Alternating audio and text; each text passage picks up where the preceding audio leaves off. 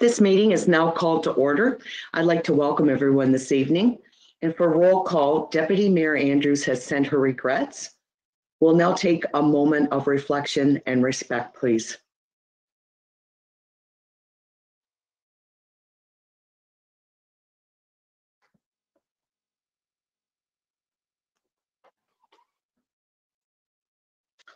Thank you.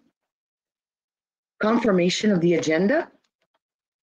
That Council adopts the agenda for the meeting of March 16th, 2022 by adding the following item after the item 8.2, and that is Manager of Planning and Development Report Plan 0922, Planning Report Exemption from Draft Plan Approval for Condominium 85 Forest Street. Okay, someone to move and someone to second. Councillor Chapman and Councillor Charlton, are there any questions or comments? Seeing none, all those in favor? And that's carried. Are there any declarations of pecuniary interest? Okay, seeing none. Delegations and public meetings. And we do have a public meeting this evening, and it's in regards to Report Plan 0622. So we'll need a resolution to commence the public meeting. That Council do now commence a public meeting at 7:01 p.m. to receive input from the public with respect to the Report Plan 622, Planning Evaluation Report, Application for Zoning Bylaw Amendment 122, and that's respecting 192 Sydenham Street West, Blatz. Okay, someone to move and someone to second. Councillor Barber and Councillor Ham, are there any questions or comments? Seeing none, all those in favor? And that's carried. This public meeting is taking place under the Planning Act 1990 as amended. At this virtual public meeting, Council will hear public representations regarding an application for zoning bylaw amendment for 196 Sydenham Street West, detailed in Staff Report Plan 0-22. Please note that those who do not provide comment or written submission prior to the decision of the appropriate authority may not be afforded the right to appeal to the Ontario Land Tribunal. Council will hear comments in the following order. The Manager of Planning and Development, who will be presenting the staff report, the applicant or agent, members of the public, staff follow-up, and question and answer time.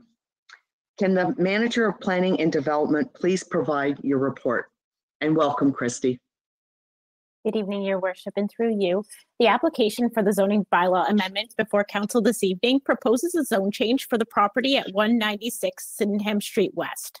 The applicant is proposing to rezone the property from residential type 2 R2 zone to residential type 3 special provision R3-9 zone to recognize the existing multiple unit converted dwelling and to permit an additional residential unit to be located in a detached accessory building. This application was circulated in accordance with the provisions of the Planning Act.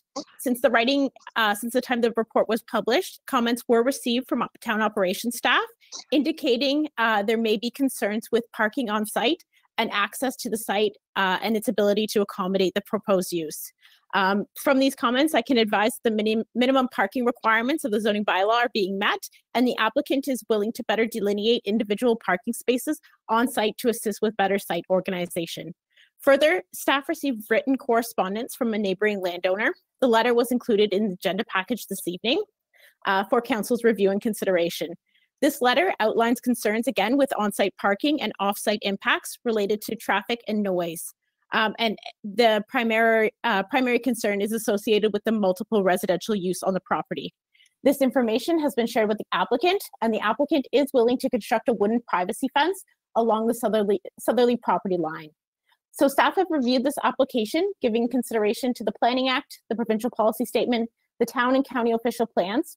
These lands are located in the medium density land use designation of the town's official plan, where development of more dense multi-unit residential uses are permitted and encouraged.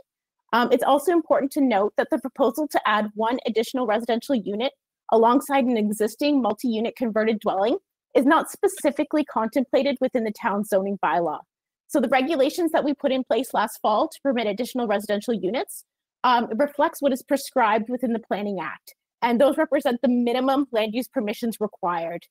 This, however, does not preclude or limit the viability of incorporating additional residential units in other scenarios.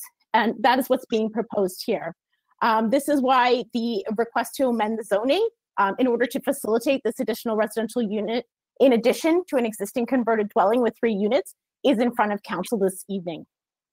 So as detailed in the report, I'm satisfied that the application for the zoning bylaw amendment to recognize the existing converted dwelling and to permit an additional residential use on the property at 196 Sydenham Street West is consistent with the provincial policy statement, conforms to the official plan policy direction, and represents sound land use planning. It's appropriate and desirable in this location. And following comments, I'm happy to answer any questions. Okay, thank you, Christy. Josh, can you let me know if the applicant or agent is here this evening? Through you, Mayor French, no, they are not. Okay, thank you. Members of the public, did you receive any further comments or letters or anything, Josh, in regard to this? Through you, Mayor French, the only comments that were received with respect to the application before us were appended to the report and are included as at attachment 2. That was everything received. Okay, thank you, Josh. Now I'll turn it over to council. Do you have any questions for Christy? Councillor Barber, go ahead.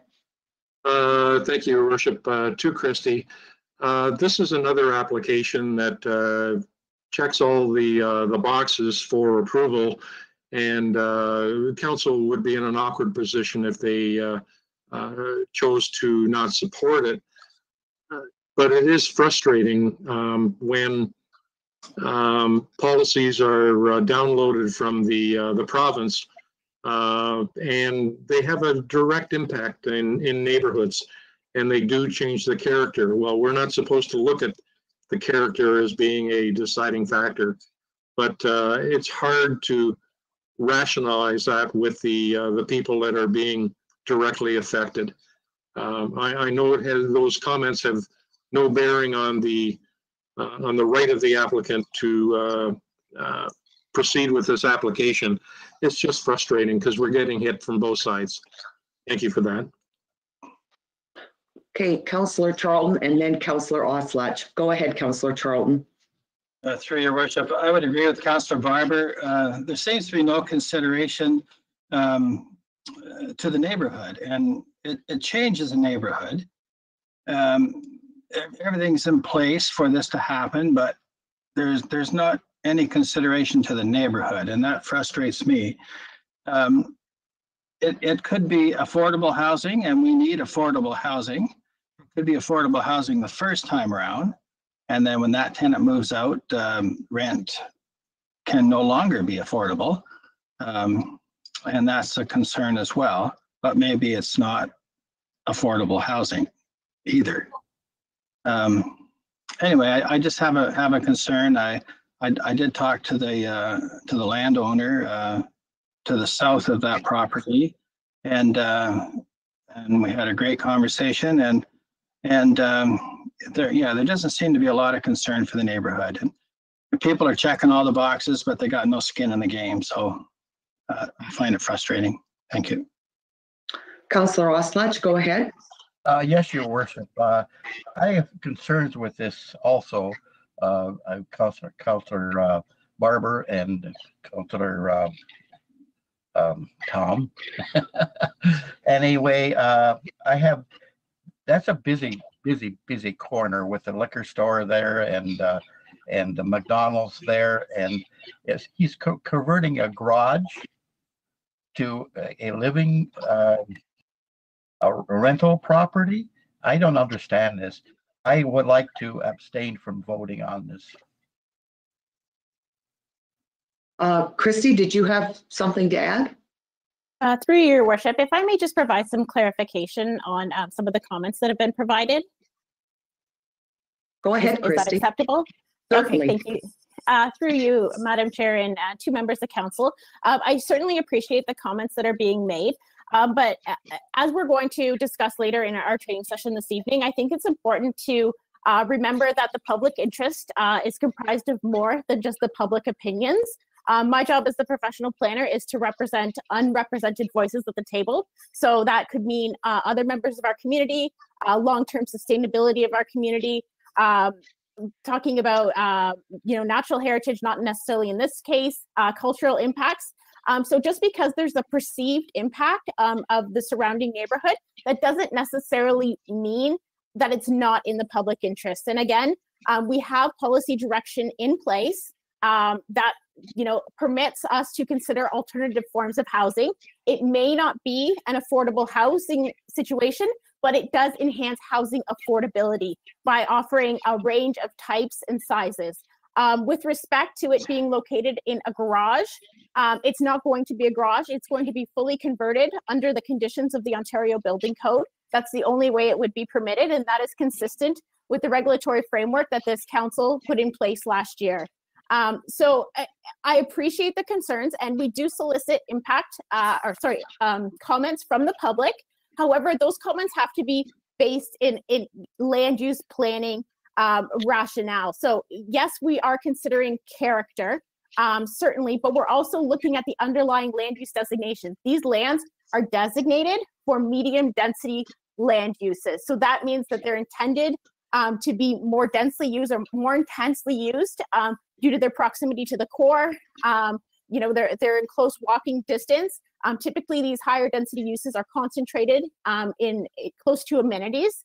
So it's contrary, in my opinion, to it'd be a detriment to this landowner to not be able to use his property for what it's intended for because of what's going on around him. So if there are concerns about traffic, we can certainly defer the application and have a greater look at that. But I don't think that if we were proposing a 4-unit converted dwelling or a quadruplex here, we would be having the same conversation. So I would just encourage council to look at this from a community lens, appreciating that this particular applicant has committed to doing a number of things to help lessen the perceived impact on the neighborhood. And he is looking to increase and introduce another form of quality housing into our community. Thank you. Thank you, Christy. Are there any further questions or comments? Councillor Chapman, go ahead. Through you, Your Worship, to Christy. So they have agreed to put this fence in. My question is there anything in place as to a timeline of when this fence will be installed? Is there something that guarantees that the fence will be put in? Go ahead, Christy. Through you, Your Worship, to Councillor Chapman. Thank you for that question. Because we can't apply a condition to the zoning bylaw, we have commitment from the landowner. If this was an element where site plan control was being required, so if the multi-unit dwelling was being expanded, we could certainly apply site plan control. But because we're really focusing on that additional residential unit, it is exempt from site plan control. And that's per our policy direction, per legislative direction.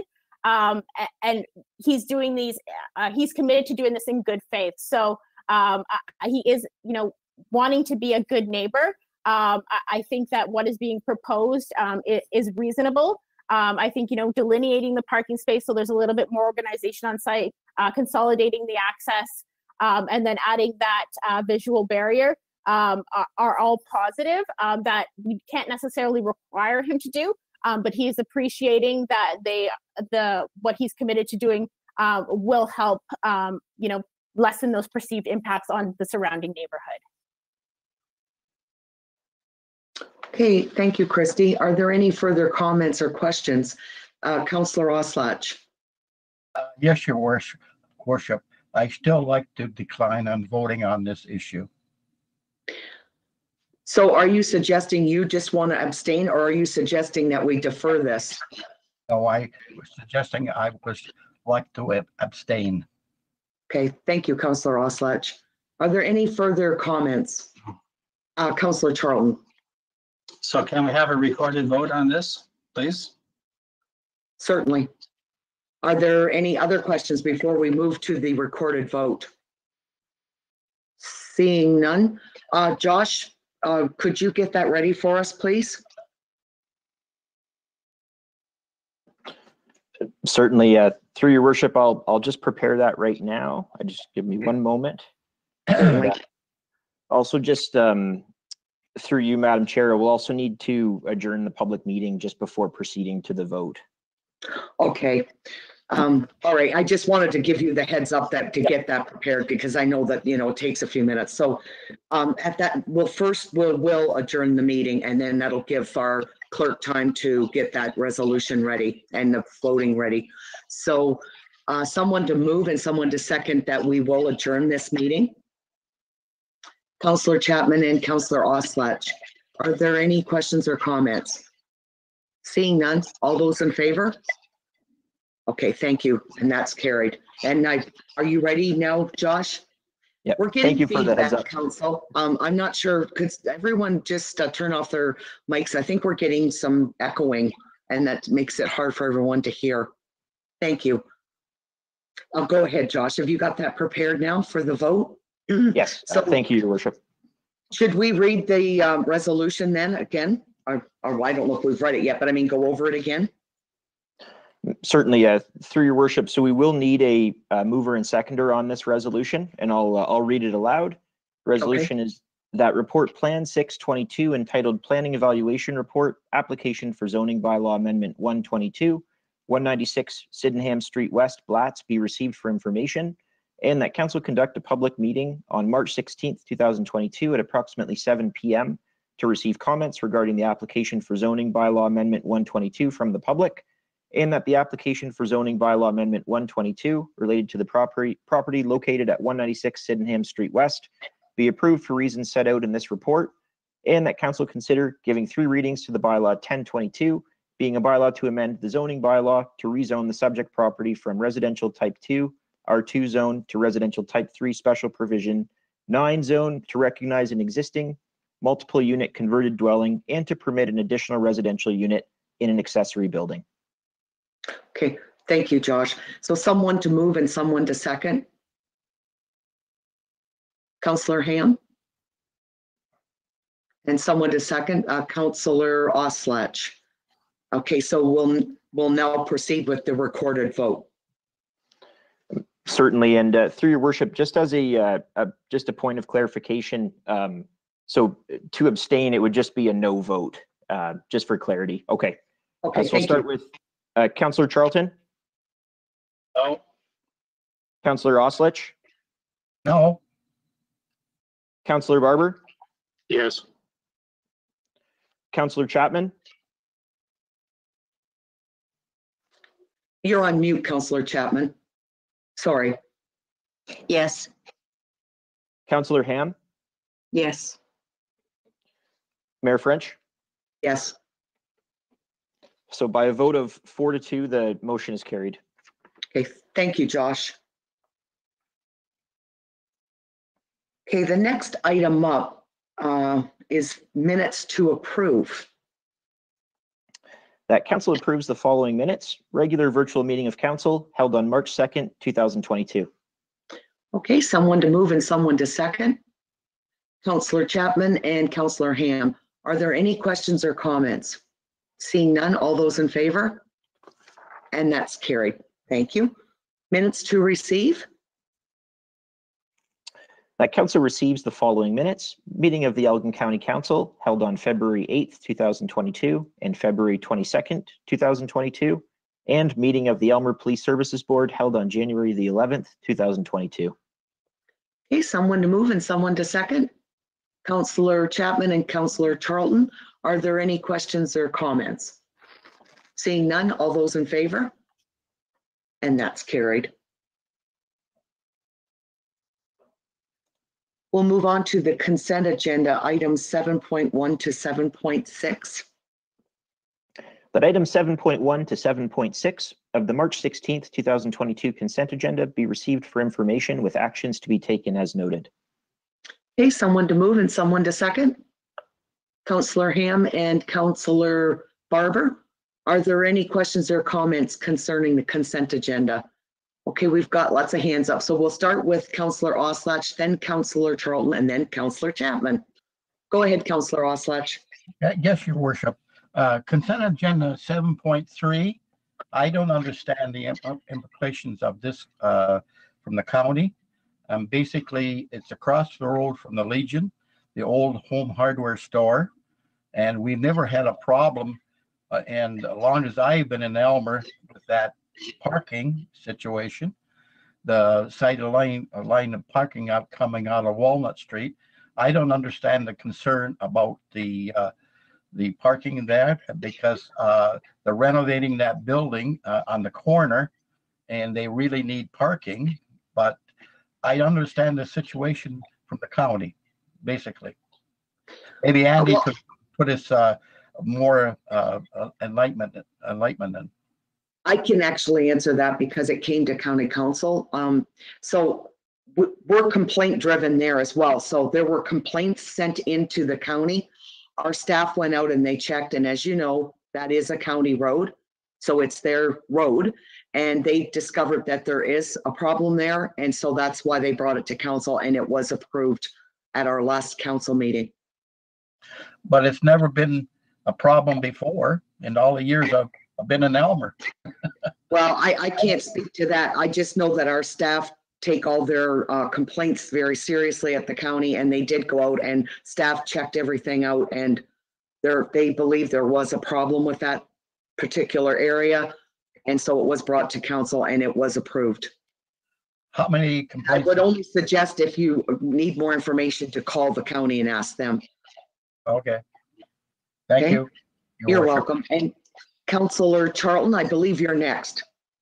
Through Your Worship, I was just pleased how the process worked. I know it's complaint driven, and so a complaint was made and it was followed through, and it's just nice to see that happen. So thank you. You're welcome. And Councillor Chapman, you're next. Just give me a second. It's item, through you, Your Worship, item 7.1.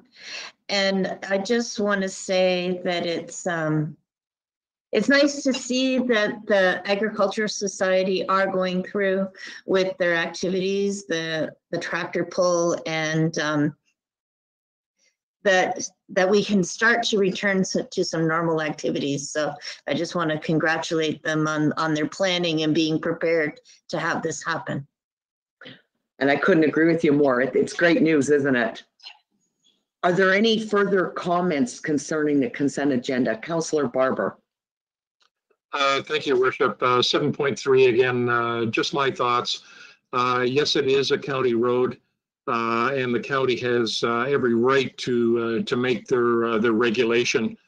Where I kind of disagree with their decision is that they chose to make the no parking zone, no parking here to corner type thing, 20 meters.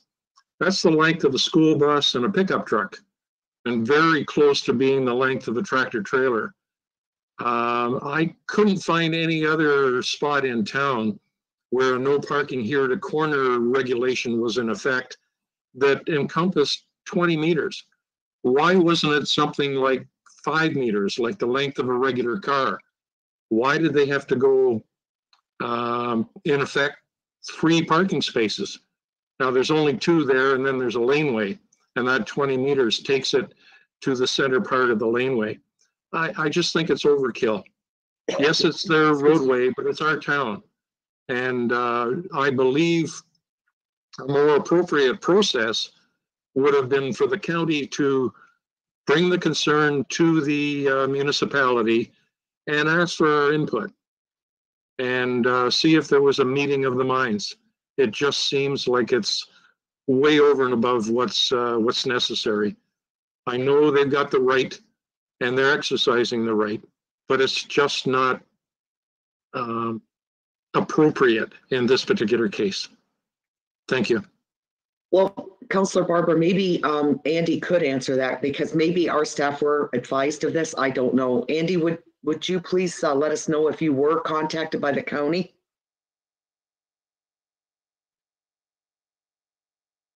Sorry there, hitting the two buttons at once.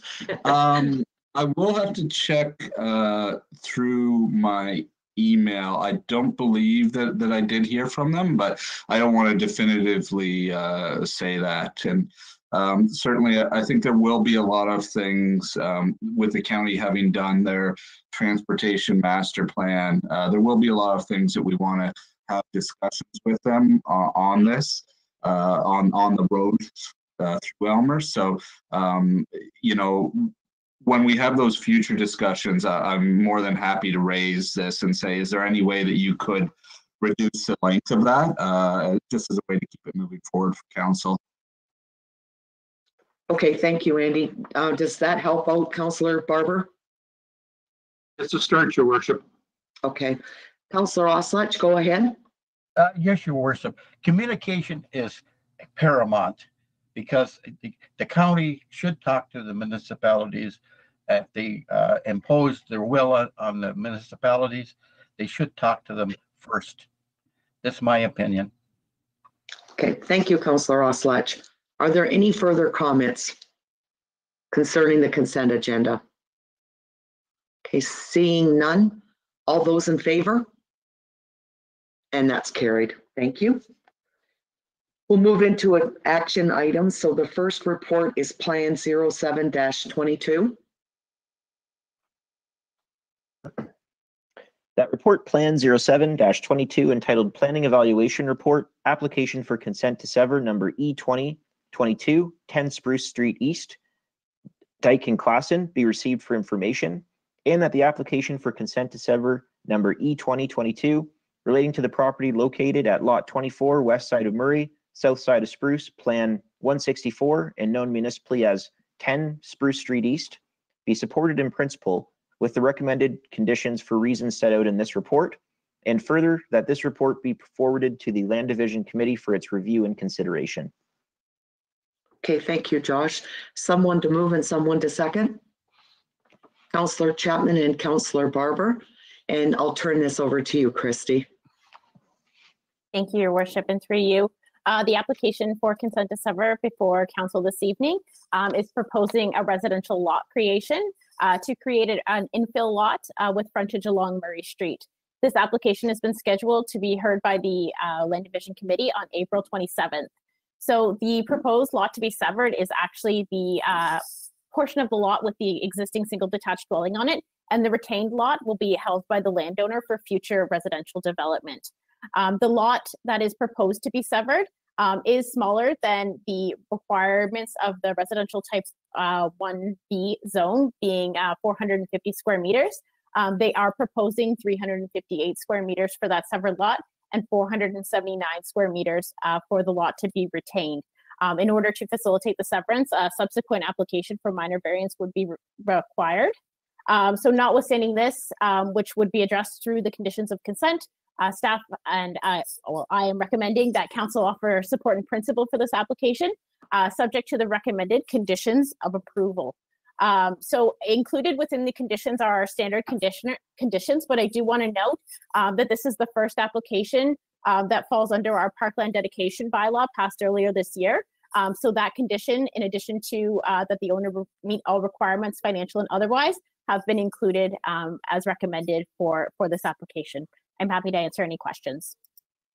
Thank you, Christy. Are there any questions for Christy? Councillor Oslach, go ahead. Yes, Your Worship. To Christy, I seem to think that lots are getting smaller all the time in the town of Elmer. Is this basically the case? Go ahead, Christy. If I may, through you, Your Worship, to Councillor Oslach. Thank you for that question. I think I've noted previously that we are working with a zoning bylaw that is quite old and does reflect some historic development patterns. It is quite typical in a more modern and updated zoning bylaws that there be a range of lot sizes. So I do think it's going to be typical for us to see these types of variances until such time that we're able to undertake an official plan review and a subsequent zoning bylaw amendment. We do have a number of residential zones in our zoning bylaw. So we have residential 1, 2, 3, but we also have R1, residential 1, A, B, and C. So each one of those has different lot sizes and lot requirements. This is kind of old school planning. It's very reflective of how Elmer was initially laid out.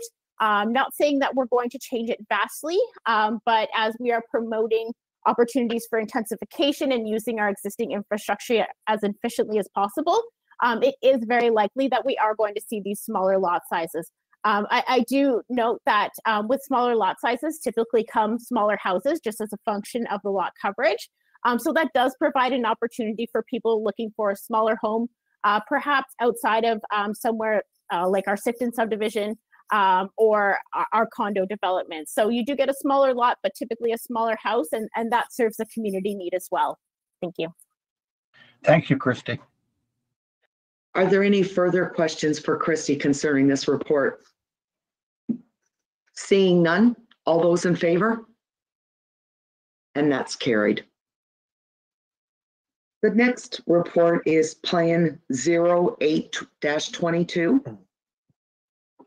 That report, Plan 08-22, entitled Dedication of Reserve Block as a Public Highway, Block 1311M75, Cottonwood Subdivision, be received for information, and that Council consider giving 3 readings to the bylaw 1122, being a bylaw to dedicate land as a public highway. Okay, someone to move and someone to second. Councillor Chapman and Councillor Ham. And I'll turn it back over to you, Christy, please. Thank you, Your Worship, and through you to members of council. This report is fairly administrative in nature, but it does illustrate some significant movement forward on phase 2 of the Cottonwood subdivision. So the block that we're referring to this evening is actually in the initial phase and acts as kind of a stopgap measure to prohibit public access to that phase 2 land. So the phase 2 lands are actually getting quite close to building permit issuance. We've already been processing some permits for models, but in order for the developers to proceed with purchase and sale agreements, they need this reserve lifted. So we're dedicating it as a public highway and then enabling free access. So I've included a bylaw for council's consideration this evening.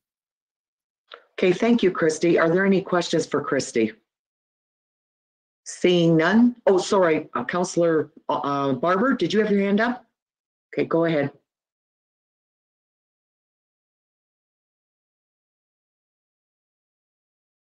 My apologies, Your Worship. I just like to make a quick comment that this particular project has been ongoing for upwards of 20 years.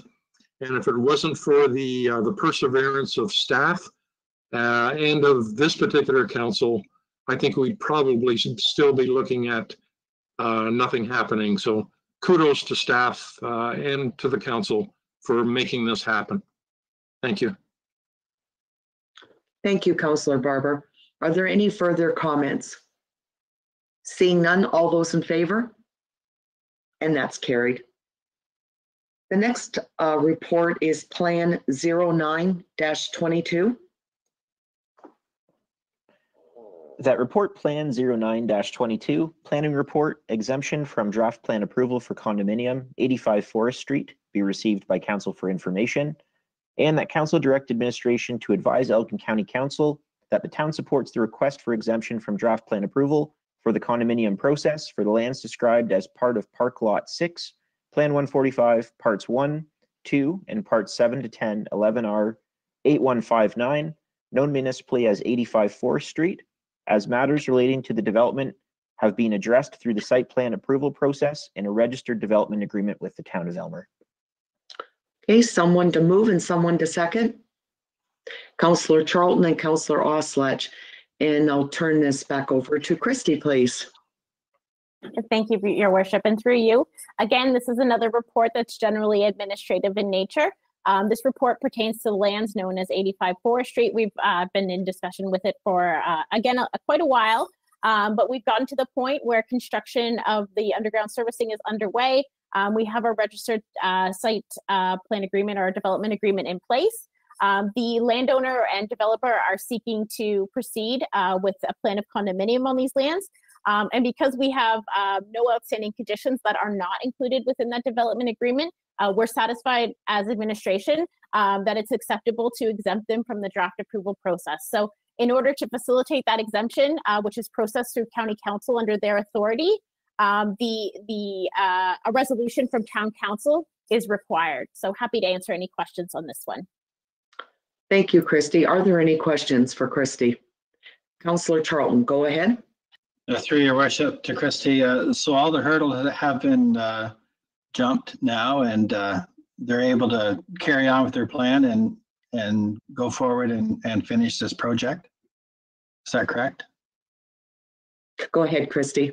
If I may, through you, Mayor French to Councillor Charlton, I am pleased to let you guys know that we are just about ready to issue permits for the first 2 blocks of townhouses within this development. So the agreement is now fully registered and they are well underway with getting their services in place. This should be the last time we see this part of the development at the council table. Okay, thank you. Thank you, Christy. And this is another good news story because this has been an ongoing project for many, many years. So it's fantastic to see it getting to this point. So that's great. Are there any further questions or comments? Seeing none, all those in favor? And that's carried. The next report is CAO 20-22.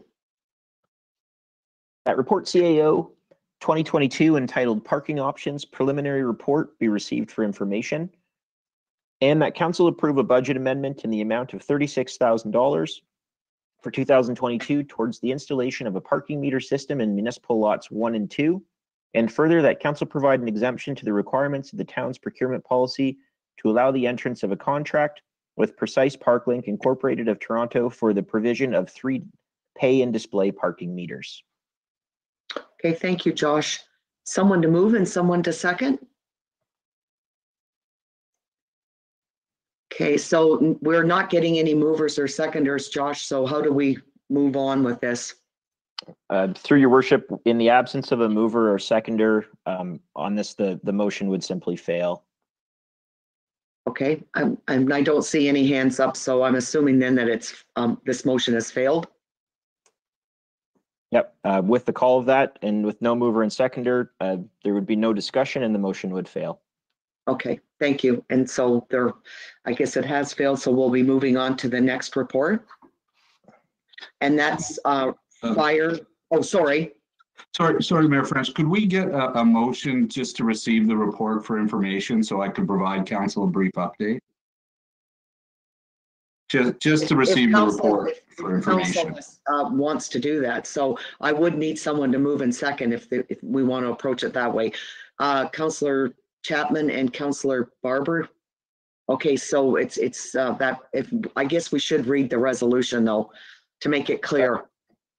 Through your worship, just for clarity, I just wanted to confirm. So Councillor Chapman is moving that the report CAO 2022 entitled Parking Options Preliminary Report be received for information, and that's seconded by Councillor Barber. That's right, and that's why I wanted you to just read that again, just so we're all clear. Okay, I'll turn it over to you now, Andy.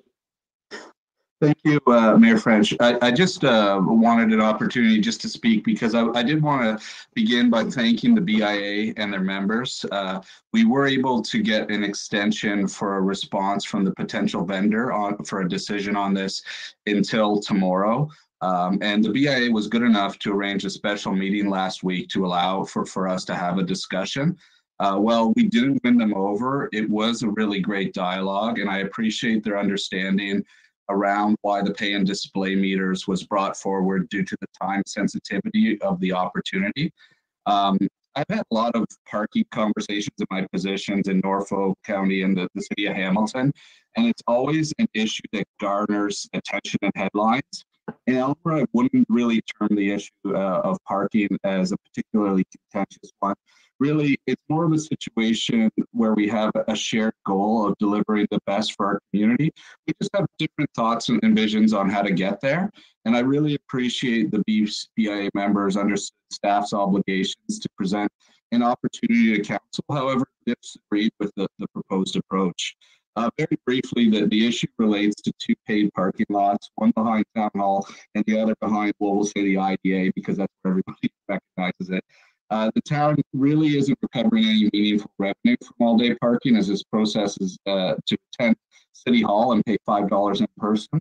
We felt the opportunity to purchase the 3 pay and display meters with Central Elgin represented a significant cost savings in terms of enjoying economies of scale. So if we did it on our own, it would cost much more. That's our belief. This also fits the general theory that there's no such thing as free parking. Essentially, all you have is taxpayers subsidizing capital costs for an asset that should generate revenues for future repair. So in principle, staff do think that it's best to have some funds in a reserve fund generated from revenues, specifically for the repaving and future maintenance of it. So it's going to be, if we don't start creating that fund and doing that, it's going to be harder for future councils to actually maintain these lots. So we think it's in everybody's interest. There are, however, a lot of other issues addressed in the report, such as looking at the historical free parking spots behind Town Hall, reviewing monthly and annual pass processes, reviewing enforcement, improving regulations, and we will be starting a dialogue with the Police Service Board, the Chamber, and the BIA on all those aspects in April. This report really represents a very small portion of a much larger issue, and we're going to continue to work on finding options for council, even if you just received this report for information. And that was my comments I prepared before this meeting, just so you know that I wasn't anticipating that council would support it. I just wanted to thank the BIA and thank our partners and really highlight that I see this as a positive relationship going forward, and I think we're going to achieve something for the community, even if it's not these pay and display meters. Thank you. Okay, thank you, Andy. After Andy's explanation, are there any questions or comments before we vote on this? Okay, seeing none. Oh, sorry. Did you want to comment, Councillor Oslach? Yes, your worship. Have the clerk read the resolution over again. Okay, go. Could you do that for us, please, Josh? Certainly, through you, your worship. This is moved by Councillor Chapman and it's seconded by Councillor Barber that report CAO 2022 entitled Parking Options Preliminary Report be received for information. Okay, are there any further questions or comments? Seeing none, all those in favor? And that's carried. Thank you. The next item up is report fire 03-22. That report fire 3-22 entitled Elmer Fire Department Dispatch Renewal Contract be received for information, and that council approve the renewal contract for fire dispatching services from the town of Tillsonburg Fire and Rescue Services, and further that council approve an exemption to the town's procurement policy to allow for the entering into an agreement for a dispatch agreement with the town of Tillsonburg Fire and Rescue Services upon the condition that staff proceed to undertake a competitive procurement process upon the open market prior to substantial completion of the contract term. Okay, someone to move and someone to second. Councillor Chapman and Councillor Charlton. And I'll turn this over to you, Chief McComb. Thank you, Your Worship. Good evening, Council. So this contract has been ongoing with the town of Tillsonburg, and it's certainly not a reflection of the town of Elmer not being happy with their service. We've been in a contract with them since 2007. It automatically renewed to 2012. It was a blanket policy that covered all the municipalities together. The reason it's brought forward in front of council is, as you can see in my report, there is a change to the price of that business, and of course that has to be approved by council. As any service or any provided, that we've been involved with that period of time, I think it's important that we do take it to market value and make sure that we are paying a fair rate, and it is a fair market value. This is pretty standard in my research with dispatch centers that are looking at the fire service to pitch in to meet those goals of the next generation 911. It is quite a task. So again, no way infringes on our relationship with Tillsonburg. They're doing a great job. It's just our due diligence that we owe to make sure the costing is correct. With that being said, if there's any questions from council, I'd be more than happy to answer them. Thank you, Your Worship. Thank you, Chief McCone. Are there any questions? Seeing none, all those in favor? And that's carried. Thank you. The next report is Fire 04-22. That report, Fire 04-22, entitled RFP Award Combi Tool, be received for information. And that council accepts the proposal from Code 4 Fire and Rescue in the amount of $14,999 for the supply of one battery-operated cutter spreader combination combi tool to the Town of Elmer Fire Department. Okay, someone to move and someone to second. Councillor Barber and Councillor Ham. And I'll turn this back over to you, Chief McCone. Thank you, Your Worship. Again, this is as you see in my report, in the fire service, we always like to have a backup plan to our initial response. Our initial response to, and we have to think of this as not only a vehicular accident, it could be industrial rescue as well, is our gas-powered extrication tools that I'm sure Councillor Barber is quite aware of. This is the next generation. They are cordless. We chose this direction to use a combi tool. It cuts and it spreads, as opposed to spending this equivalent amount of money on two pieces of equipment. We feel that this one piece is a correct move and cost effective for the fire department to increase our service and last for many years to come. So again, if there's any questions, I'd be able to answer those. Thank you. Okay, thank you, Chief McCone. Go ahead, Councillor Chapman. Through you, Your Worship, to Chief McComb, what is the reasoning for choosing a battery operated as opposed to a gas operated? Well, that's a great question, through you, Your Worship, if I may. Go ahead. This is the next generation of equipment. I mean, on the old days, Councillor Chapman, I can go back and we used to have a pump and we used to pump, and that's how we worked. And then the next generation was the gas supplied tools. This is the next generation of the tools, the next step for fire.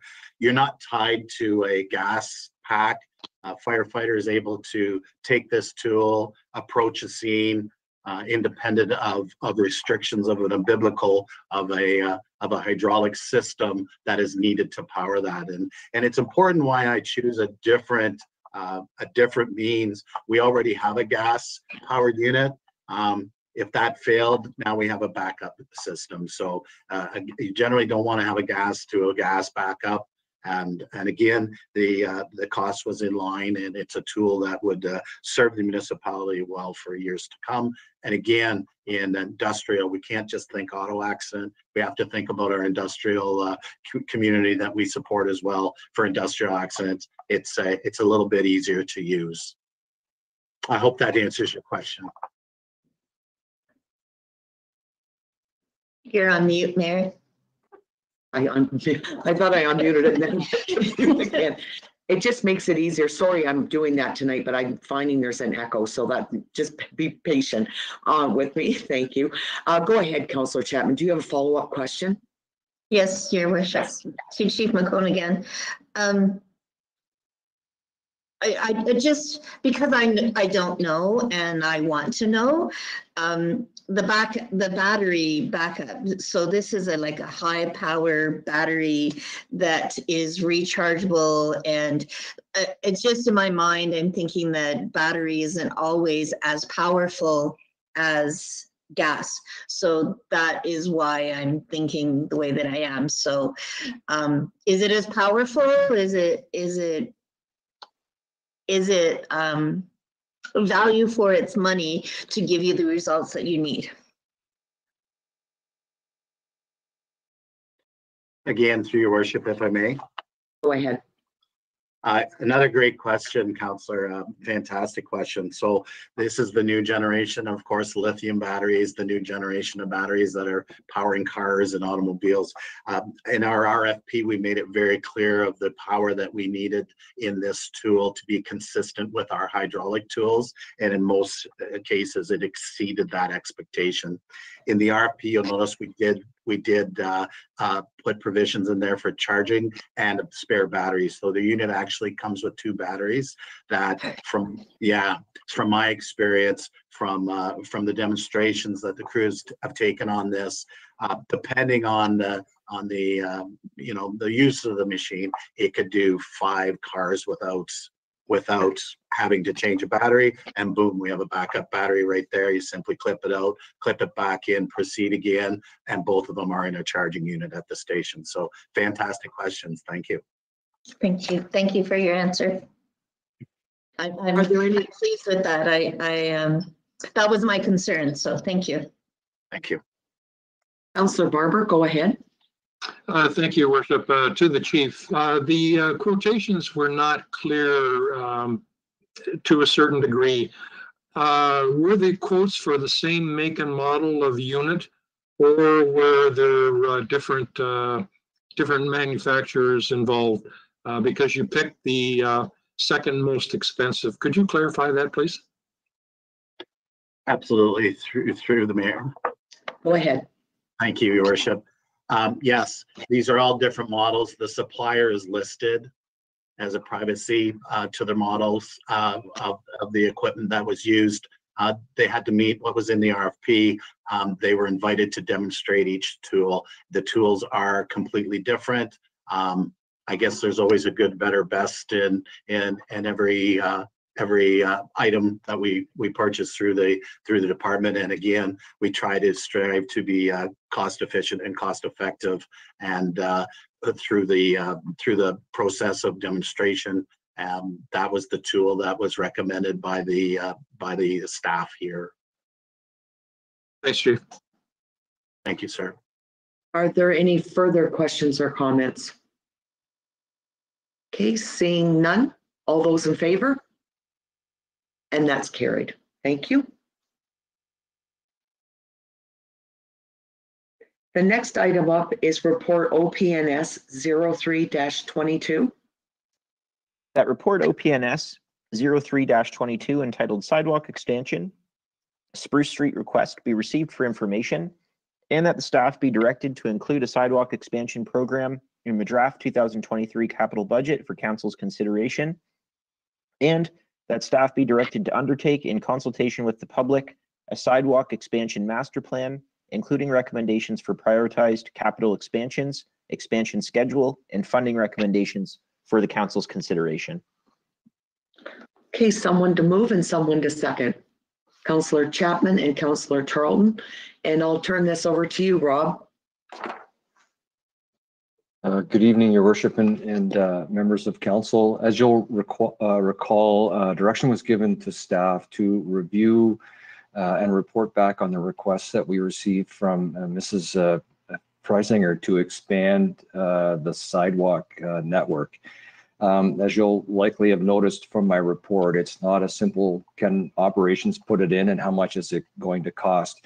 After having reviewed the request, I think it's probably prudent to review some things with council before you make your decision going forward. Firstly, I'd like to mention that it would appear that the standalone capital sidewalk budget has been a victim of some point in the past of the fiscal challenges that many municipalities feel. Outside of road reconstruction, we don't have a standalone sidewalk expansion budget. We have an operational budget to deal with repairs, and the expansion is not in your budget. So that's the first thing. Second thing I want to point out is you'll notice from the report that I don't think there's a department or a staff member here that doesn't recognize the benefit of sidewalks. And I'm sure if I asked Christy, she could expand exponentially on the importance of healthy communities and active transportation. And not just simply transportation. A lot of times our sidewalk are simply our largest recreational facilities. People don't have to go anywhere. They'll simply go out at night for a walk. So I want to first say that we recognize the importance of the sidewalk network, and we're all in favor of doing sidewalk network expansions. there's just probably one significant issue that I feel probably should be identified to council. Staff have had other requests for sidewalk expansion. We've simply said, no, it's not in the budget, or it doesn't quite meet the policy, or we haven't had it addressed it yet. So very likely council could, as early as next week, get a very similar request for a sidewalk network somewhere else. And I think that consistency in how you deal with these requests are important. You'd be hard pressed to tell the next person that their situation is a lot different than the situation on Spruce Street. So I think the decision you make tonight, you have to carry through with a future request, or justify your action, why you took action to move on Spruce Street and not on another sidewalk. So in my mind, that's one of the most challenging issues of this request. So I think the prudent course of action would be to get a priority list together, a master plan or a priority list together, where we could get some public input and identify where is the best spot to start. Is it Spruce Street or is it somewhere else? And I think having a master plan with all of the years put on there, where we're headed next, identifying the street, I think in the long term, not just takes action on Spruce Street, but future councils will be hard pressed to cut something like that out. So not are you dealing with Spruce Street, but you're actually setting up the whole town's program moving forward. And I think that's a great forward course of action. It allows us to sort of get organized. It's perfect timing in that council has a master parks and sidewalk plan on the go for this year. This would dovetail nicely into that. We could figure out where the linkages should be. We're going out to engage the public on where we should go in the meantime. And it would also give us some time to get organized. So I think that would be the prudent course of action. I would also just remind council that when we retrofit sidewalks into an existing neighborhood, you might have heard from people that want the sidewalks. You probably haven't heard from anybody that doesn't want it, or more likely you're hearing from people that completely want the sidewalk but can't understand why it should be on the other side of the street.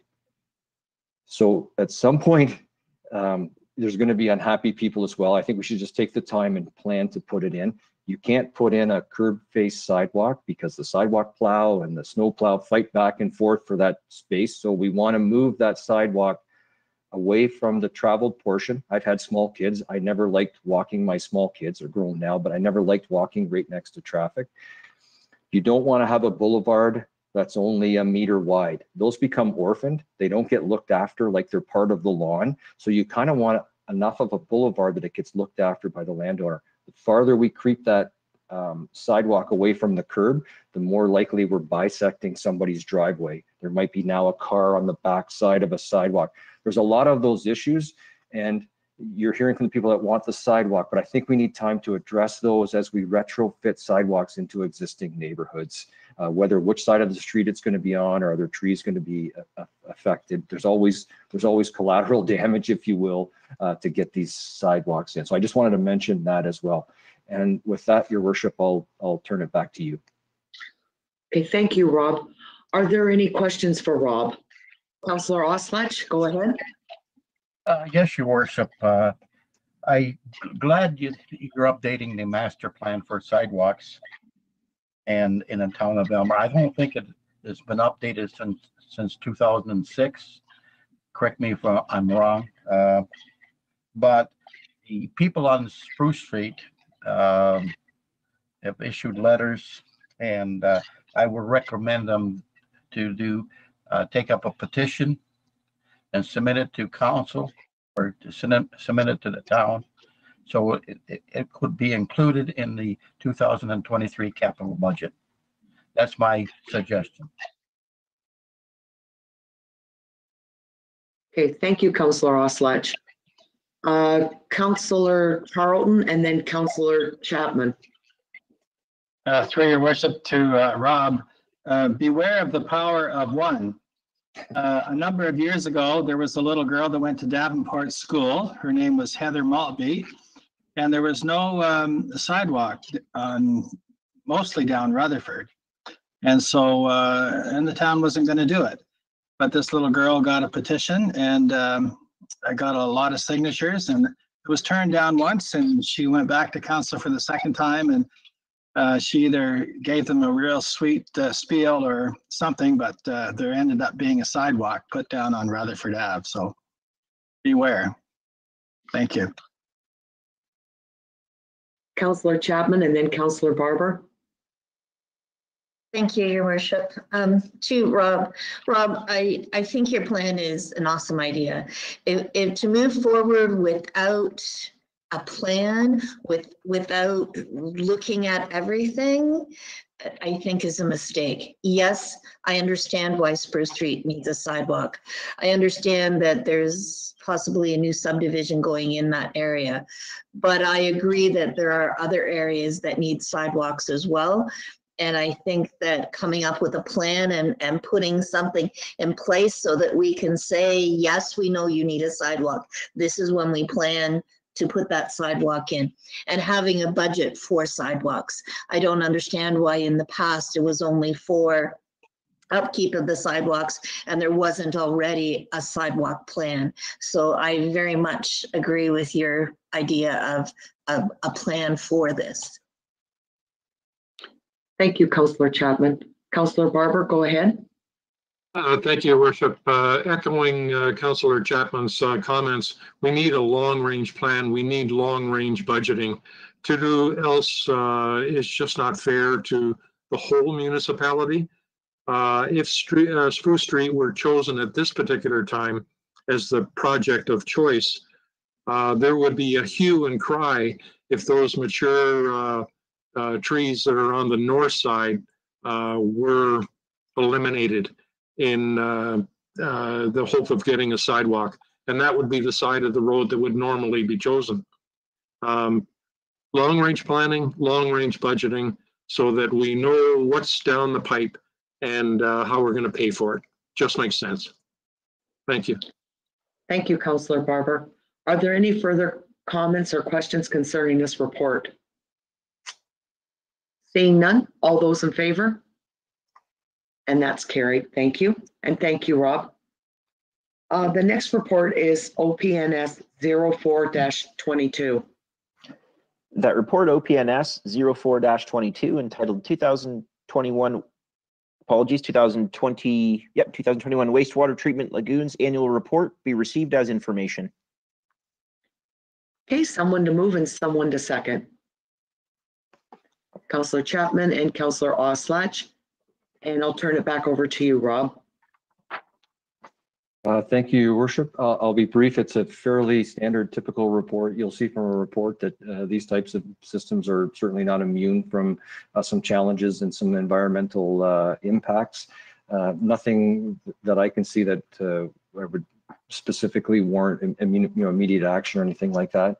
I would like to bring council's attention to page 13 of the attachment, and it would be on chart number 12. I just scrolled there. So if you'll see the grade area of the flow through the intermittent sand filters, you'll notice the year before, we've got some great flow, May, June, July, August, and then you can see September and October, we're just about shutting down. And if council recall, we had some really bad issues with the sand filters operating. We by the time we hit September last year, we had standing water on the filters. So you put water onto your filters and it percolates down through, but we were seeing standing water for a couple of weeks. You'll recall that the council took action and we swapped out the sand, did a remove and a replace, and you can see that we got all the way through to the finish line. We're still getting the high volume on the blue lines right through September, October, and November. So in my mind, if we hadn't have taken action to replace those sand filters, we sort of saw them fail, the year before in September. I think you would continue to start to see them fail earlier and earlier through the process as we move forward. So I want to give kudos to council for taking action and getting the sand out of there and making sure that we didn't take it right down to the very last minute or in a crisis position with those sand filters, because they're critical to that operation. And with that, I turn it back to you, Your Worship. Okay, thank you, Rob. Are there any questions for Rob concerning this report? Go ahead, Councillor Charlton.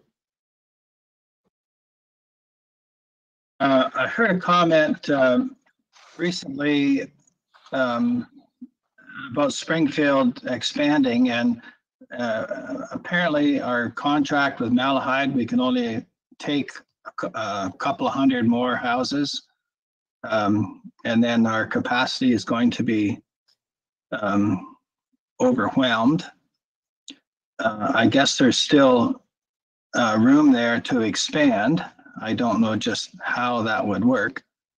But I don't want to generate any ill feelings with Malahide Township over this, because it is in Malahide Township, I believe, the sewage lagoons. That's not the property of the town of Aylmer, is it? So anyway, that's a concern I have. Thank you. Certainly, through you, Your Worship, there's a longstanding agreement with the town that they purchased a specific volume of allocation. I believe it's 440 cubic meters per day. And that allocation we're obligated to provide them. If I look back, I think they're probably 3/4 of their allocation, and that's through a long-standing agreement. Okay, thank you. Are there any further questions or comments? I have a question, and it's just to elaborate on what Councillor Charlton asked. If I'm not mistaken, I know that the lagoons are in Malahide Township, but doesn't Aylmer actually own the land that the lagoons sit on? So that is our land that we purchased. Am I correct? Andy? Yeah, and in similar logic, Malahide has a municipal office in Aylmer. Right. So we own the land. Yeah. It definitely is in the township, but we certainly do own that land. Just for clarification, Councillor Charlton, I was curious too. Thanks for bringing that up. Are there any further questions or comments? Seeing none, all those in favor? And that's carried. The next item up is OPNS 05-22. That report OPNS 05-22 entitled Aylmer Water Distribution System Annual and Summary Reports be received for information, and that the council receives the annual summary report for the Aylmer Distribution System for the year 2021 as required by Ontario Regulation 170.03, Schedule 22. And further, that the council receives the Aylmer Distribution System Annual Report for the year 2021 as required by Ontario Regulation 170.03, Section 11. Thank you, Josh. Someone to move and someone to second. Councillor Barber and Councillor Ham. Rob, are you taking this one, or is Connor here this evening? Through Your Worship, Mr. Bailey sends his regrets this evening. Okay. Did you want to just give us a bit more information about this report, Rob? Certainly, just to be brief, council will have seen this report. There's a regulatory obligation for us to get this to you, I believe, prior to March 1st. So you will have seen this in your inbox if it looks familiar to you. There's no non-compliances, non-conformances. All the flows look very standard. Nothing out of scope or unusual in this report. Okay, thank you, Rob. Are there any questions from council? Seeing none, all those in favor? And that's carried. Thank you. New business and matters of urgency? Seeing none. Bylaws, 3 readings. That council approves and gives 3 readings to the bylaw 1022, being a bylaw to amend the bylaw 5799, being the zoning bylaw for the town of Aylmer, and bylaw 1122, being a bylaw to dedicate certain lands within the town of Aylmer as a part of a public highway. Josh, I have a question for you before we proceed with this. Bylaw 10-22, Is that the one concerning 196 Sydenham Street West? Okay. So I guess we're okay with that one. I just wanted to double check with you on that one. Okay, Josh? Yep, yeah, that's correct, Your Worship. Okay, I just wanted to make sure that was the right one. Okay. Someone to move and someone to second? Councillor Chapman and seconded by Councillor Ham. Are there any questions or comments? Did you have a comment, Councillor Charlton? Yes, Your Worship. I was reading it, and page 296, where it says purpose and effect, number 2, it made mention that there were no letters or correspondence or whatever, but there was a phone conversation and there was a letter submitted. So I just thought that should be noted. Otherwise it means nothing, and people are showing an interest in what's going on in their community, and I don't think they, it should be swept under the rug. Thank you. Okay, thank you. Josh, did you want to answer that? Certainly, through Your Worship, and to Councillor Charlton, thank you for the notation on that. Often when we're publishing agendas, there is correspondence that comes in, on the day of that bylaws are prepared or shortly thereafter. So I suspect that's what would have happened, but I can assure council that we'll ensure that section does reflect the correspondence that was received, and we'll ensure that it's included with the final version of the bylaw that's filed and permanently retained. Good, thank you. Are there any further questions or comments? Seeing none, all those in favor? And that's carried. Thank you. Inquiries by members? Councillor Oslach? Yes, Your Worship. In 2020, in July, we instituted the state of emergency in Aylmer, and we brought a mask bylaw in. As I understand, 2021 in December 31st, the mask bylaw was removed for the town of Aylmer, but we're under the provincial mask bylaw, and that is being removed on Monday. I have a question. Basically, is a state of emergency is still in effect in Aylmer? Okay, Andy, could you answer that for Councillor Oslach, please? Through you, Mayor French, it's a good question. We passed a resolution in August tying our state of emergency to the counties or the provincial one. The province has indicated that they're likely to let all mandates expire on April 27th, which I think means that all emergency will be over by that point. The county is likely going to continue the emergency until at least mid-April. They do have long-term care homes, so they do want to keep a higher level with the emergency because of that.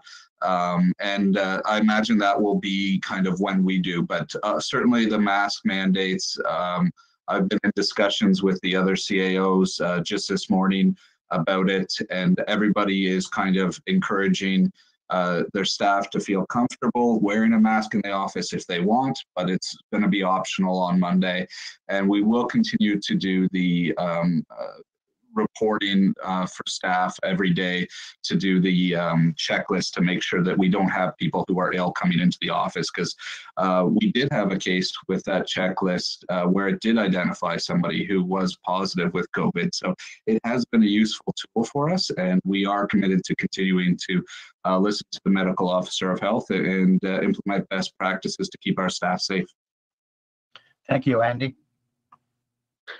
Okay, are there any further inquiries by members? Seeing none. Statements and committee reports. Councillor Barber, go ahead.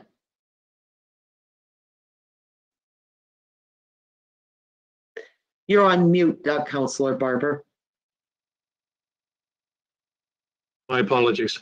From the Elgin area primary water system, that's the authority that uses the water plant on Dexter Line to supply the majority of Elgin County, St. Thomas, and half of the city of London with their water needs.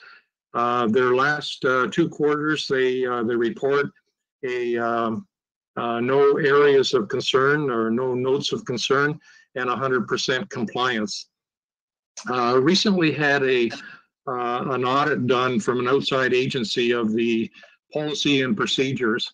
And I'll just take a moment of council's time, if I can, with the auditor's report.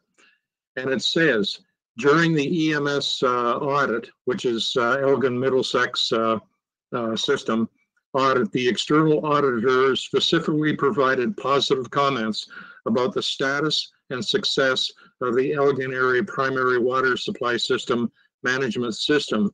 The auditor confirmed to staff during the closing meeting that based on their national experience, the EAPWSS has successfully implemented some of the best management systems they have ever seen, not just within the drinking water industry, but across all industries. Specifically noted was the cooperative relationship between the system and its operating authority and the proactive approach to identifying improvement projects. Kudos to staff for making those things happen. Second report is from the Elgin secondary water system. That's the system that supplies water through a large pipeline along Highway 3. So it covers parts of central Elgin and parts of Malahide and the town of Elmer. And that's also where Springfield would get their water supply system, tapping off ours. Anyway, the last quarter, their compliance ratio was also at 100% and operating within budget.